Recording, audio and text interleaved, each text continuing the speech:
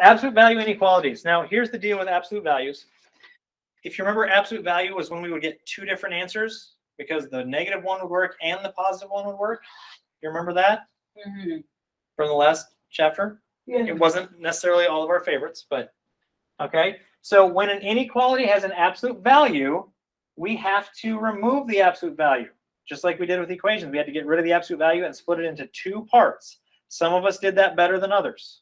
And that's just honestly, some of us got that and some of us didn't very well. So we have to do the same thing here. We have to get rid of the absolute value because when it's trapped in there, we can't do anything with it. So we have to get rid of the absolute value in order to graph the solution or give our interval notation. Okay, so just a quick reminder, when we saw this,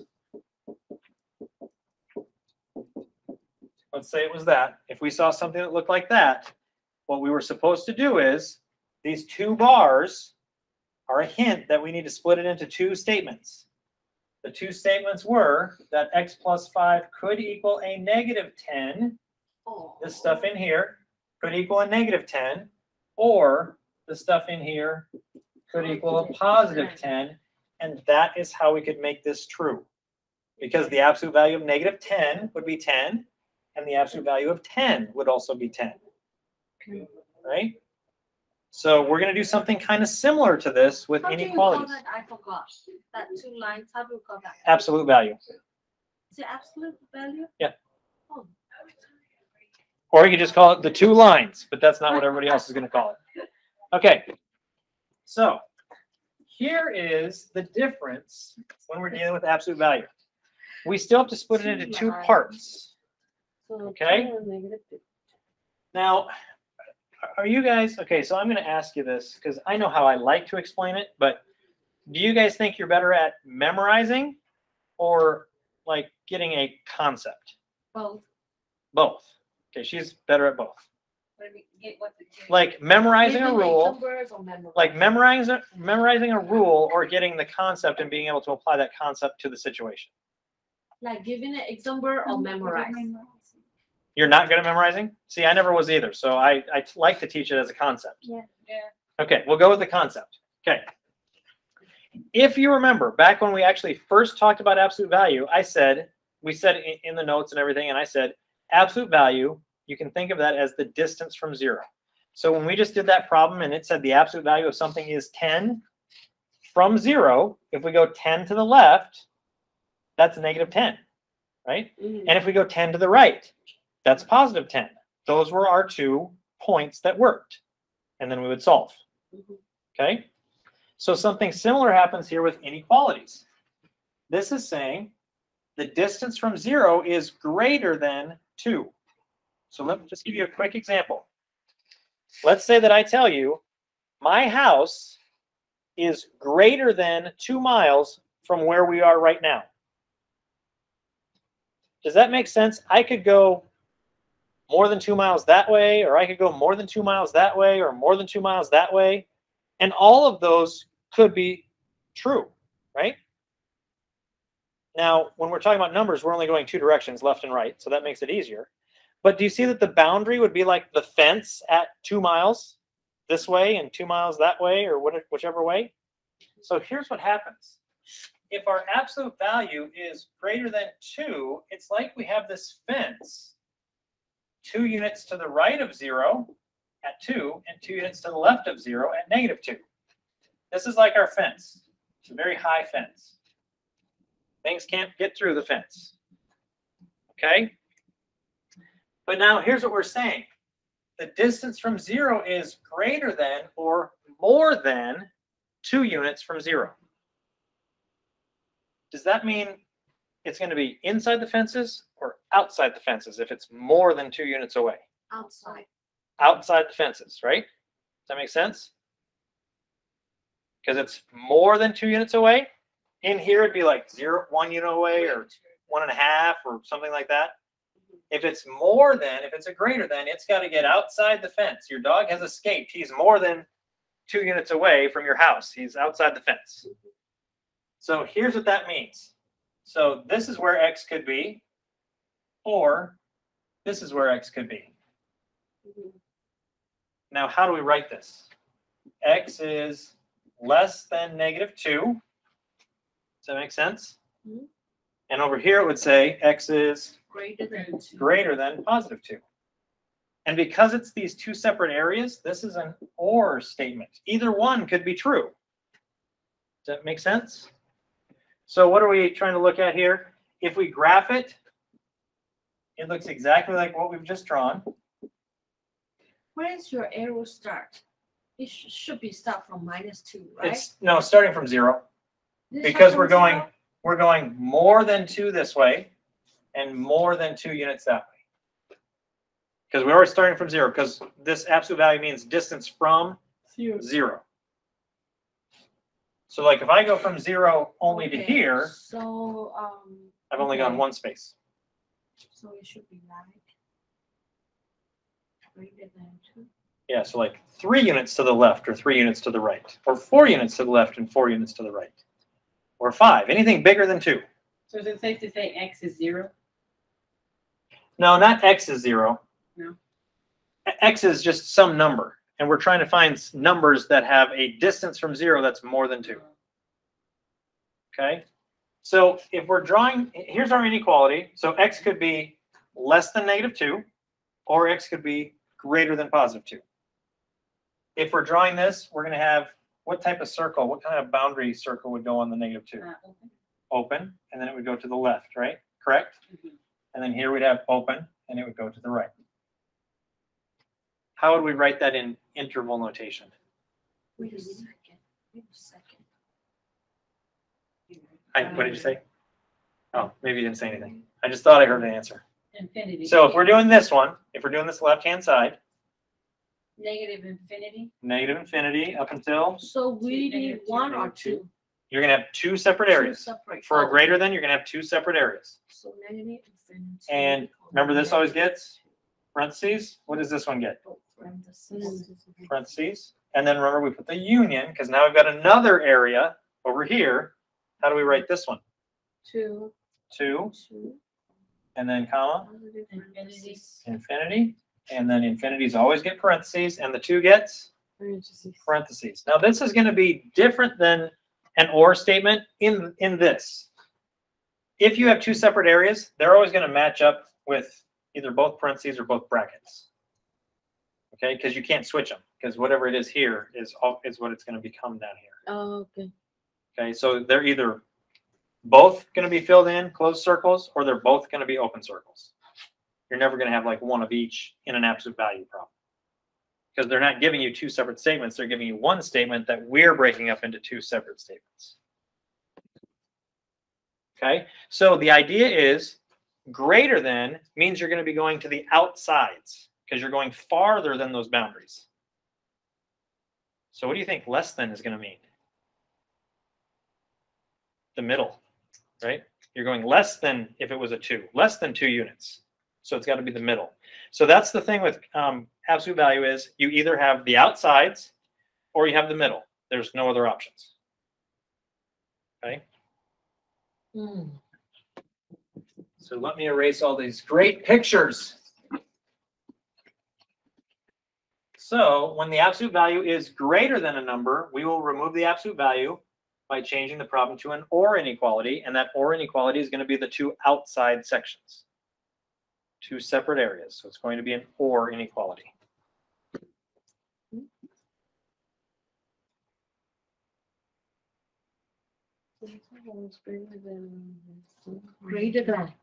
Greater than.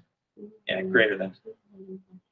Is it messing you up? Are those blanks messing you up, Sally? My eye. Oh, your eyes are messing you up. Okay. Are we good to go to the example? Did I miss one? Is it when we Oh, got- that's the time I put them both. We'll come back to that in a second. But this Oh, first okay. example goes with the or, so. Go ahead, Sam. Okay, you guys are adults. I'm not going to cry if you guys get up and leave. I mean, I don't necessarily want you just to get up and leave. But... Okay, bye. All right, solve, graph, and give interval notation. So all 3 of them. And notice this one is greater than, right? So we're going to split it up into 2 separate inequalities, just like we did on that last one. So let's think about this. If this is a 6, where are the boundaries this time? -6. 6 to the left and 6 to the right, Mm-hmm. right? That's where our fences are, our boundaries. Mm-hmm. So does it make sense? 6 and -6 because of this? Mhm. And since it's a greater than, we're dealing with an or statement or the outsides. So this one's different because what's in here is the 4x minus 5. So 4x minus 5 is over here, and 4x minus 5 is over here. Those are the two spots where it could be. It's on the outsides. Before it was just an x in there. So the x was over here or the x was over there. That makes sense? So anytime it's a greater than, you're going to put this on the two outsides. Okay. Now, what does this actually say? It says 4x minus 5 is what compared to -6? If it's to the left of,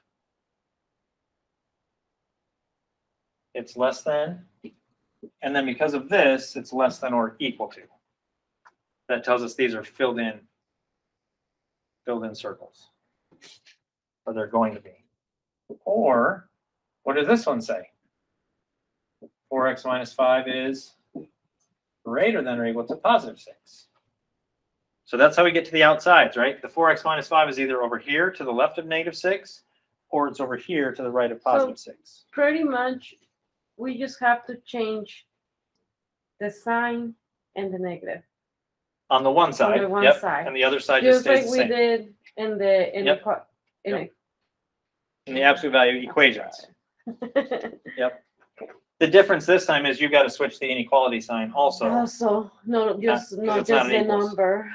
Yeah. Okay. Okay.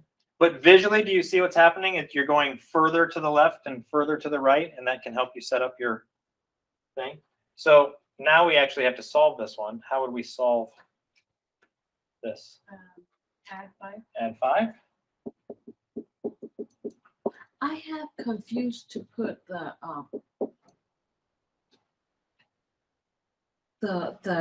sign greater than less This one? than. Okay. So does it make sense that if it's greater than 6 units from 0, it's going over here like 7 or 8 or 9? If it is open like that, it's Okay, greater than less than. yeah, okay, but don't think of direction here. Think of distance. Okay? I'm Greater going than from 0, I'm going more than 6 units some direction. 6. More than 6 units away. So I might be going more than 6 this way, or I might be going more than 6 this way. So 6 is our boundary. So my 4x minus 5 might be over here to the left of -6. Or it could also be over here to the right of +6. Because that 6 is the boundary. And anytime it's a greater than, it's always going to be the two outsides. Greater than. Greater than. But It's I thought farther away from greater 0. It's than far away six. from 0. It can't be by the 0. It has to be far away from the 0. And If greater. it's like less than, should be like The middle. the middle. Yep. So it's between -6 and +6. If this was a less than, yes. Okay. Yep. And it'll always be that way with absolute values. But you just count from the 0. Yep. Okay. Okay, so we added 5. Should we change our sign? Nope. Less than or equal to. Then what else do we have to do? Divide by 4.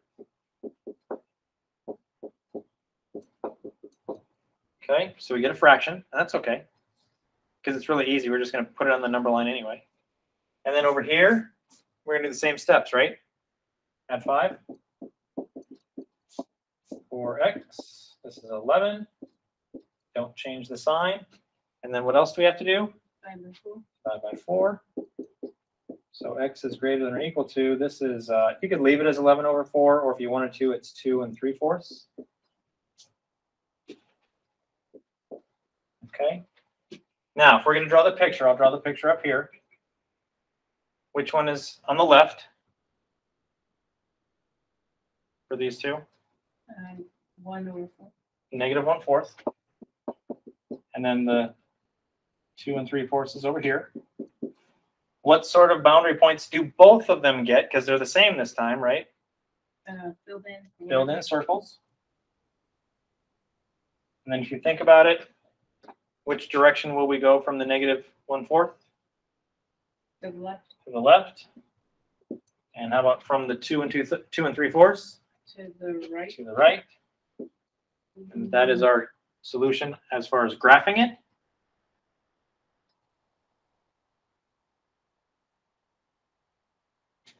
And then about interval notation. It's two separate areas, so does it make sense we'll have the U in the middle? What will this side? How would we describe this side? Infinity. Negative infinity to negative 1/4. Infinities always get parentheses, and the negative 1/4 gets bracket. And then we've got what's going to be on the right side here. Negative, I mean 2 3/4. 3/4 is the lower one, and then what do we put over here? Infinity. And then the infinities always get parentheses, and the 2 and 3/4 gets brackets. Okay, so again, this is our interval notation. This is our graph. And this is our solve, this and this, with the or. Okay, so all three of those are giving us the same information, just in different ways.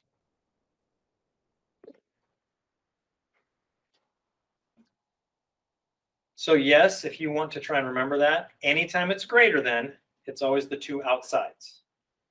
So it'll be less than the -1 and greater than the +1 when you write this inequality. So Greater than. the so 4x outside. minus 1 is less than the -1 out here. It's greater than the +1 out here. That's anytime you have a greater than with the absolute value. Now, one thing I'll say, because this happens in my classes in high school also. We do these inequalities, and the inequalities don't seem that bad. And then we do the absolute value inequalities, and maybe they don't seem that bad. But then we start mixing them together. So here's what you need to remember. The only time you break it into two parts, the only time you break it into two parts yourself is when you see these two lines. That's telling you break it into two parts. Okay? A normal inequality like we did in the other two sections, we never broke those into two parts, did we? They gave us one statement, we solved it. Or they gave us two statements, we solved it.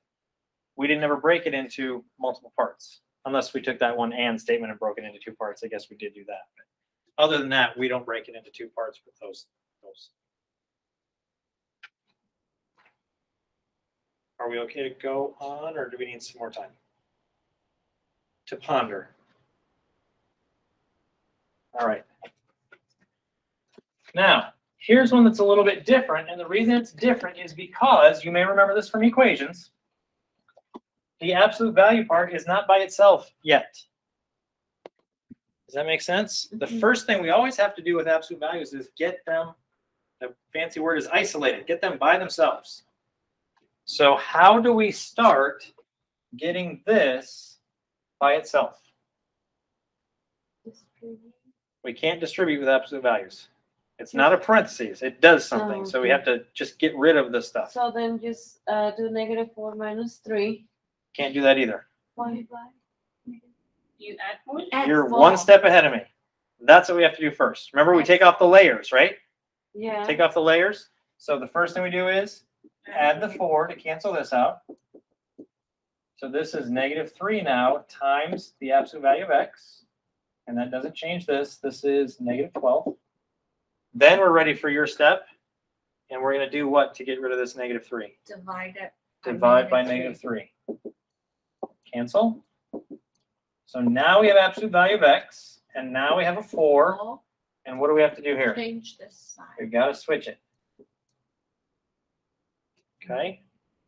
So now what do we know about 4? Negative. Another one negative. Our boundaries. 4 and -4. Yep. And all that's here is the x, right? So x is either over here or over here. This time is less than. So inside. So no, it's not a less than anymore because it was up here, but down here is where we You are. have to look at, okay. So it's still a greater than. Oh. Okay. Outside. So it's out here or out here. So this says x is less than or equal to -4, or x is greater than or equal to +4. And we're done there because it's just an x, right? There's no solving. X is already by itself. So what should our graph look like up here?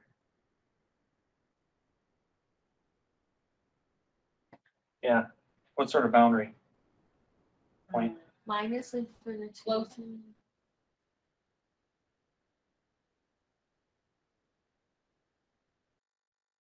Yeah, close. And then you're right, -2. Minus negative -4. Infinity always get parentheses. The -4 gets bracket. and then union. And then we have +4. +4. And infinity. Infinity. Infinities always get parentheses. The 4 gets Bracket. bracket.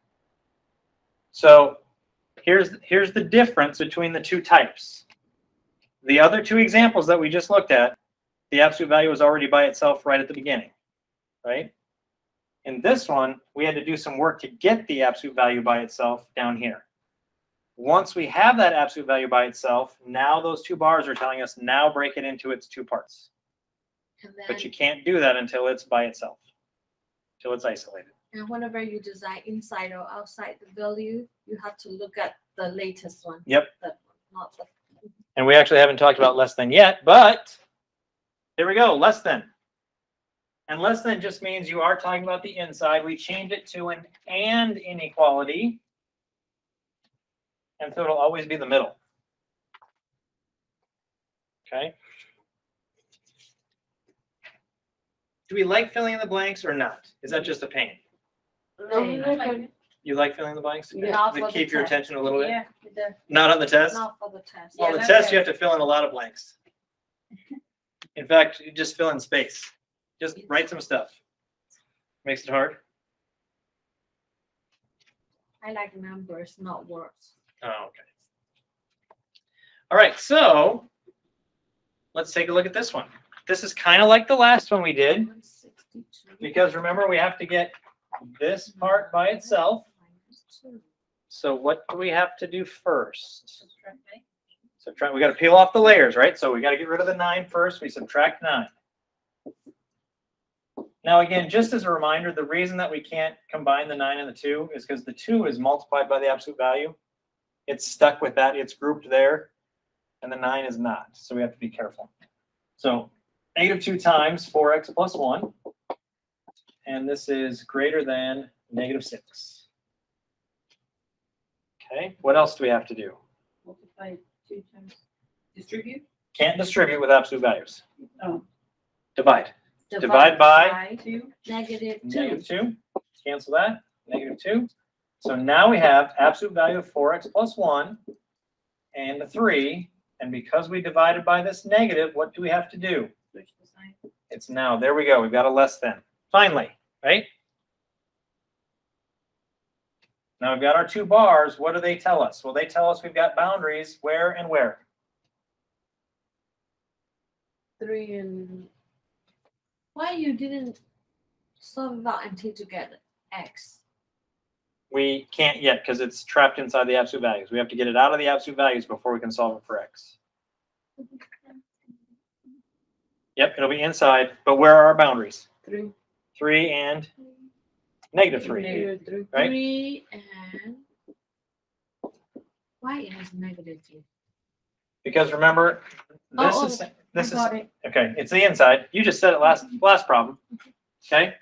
So where does the 4x plus 1 go? It has to go in here. It has to be somewhere in the middle. Okay.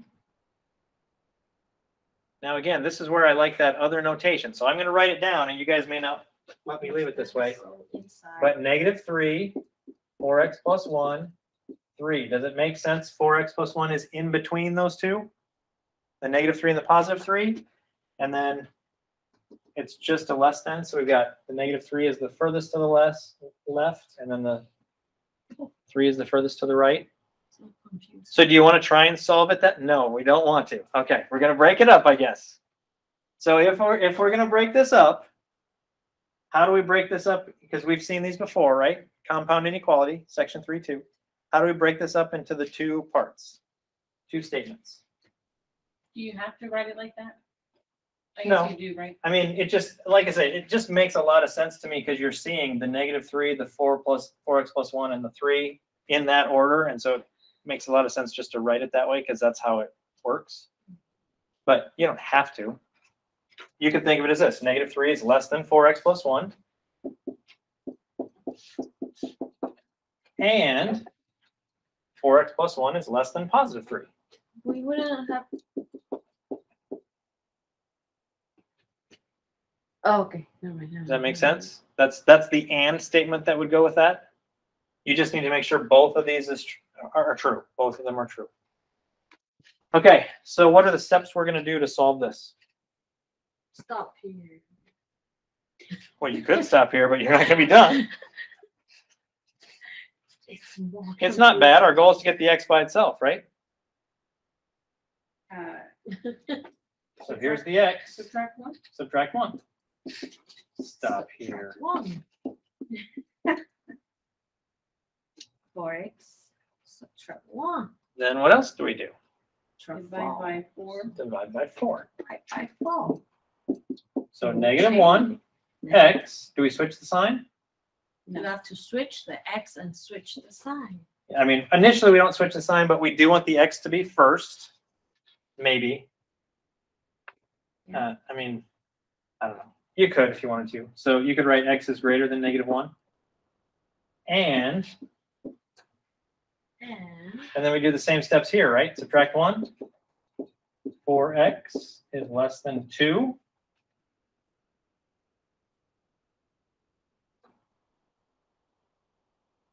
Then same thing, divide by 4. Half. So x is less than 1/2. So if we're thinking about our graph, 1/2 or half. same thing. It means the same thing. Because what you're really saying is a half or 1/2, and they mean the same thing. You don't like that, do you?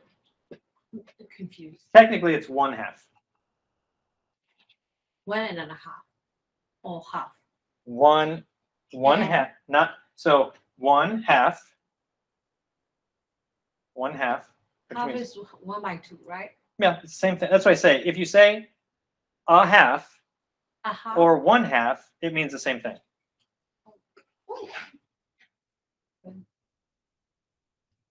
Okay, so what sort of boundary points do both of these get? Because with absolute values, they always get the same kind. They're both open. Open. And then what area is going to get shaded? We don't even have to check because this was an absolute value, right? And it was a less than absolute value, so it's automatically going to be the middle. What?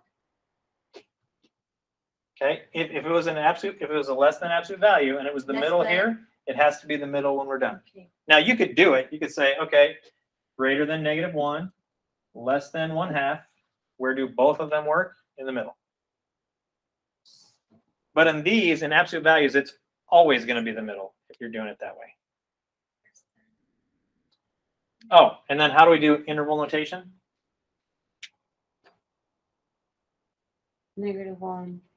-1 to 1/2. And what sort of grouping symbols do we use?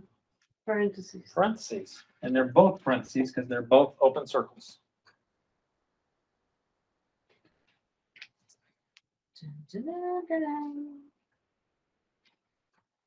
She's breaking into song.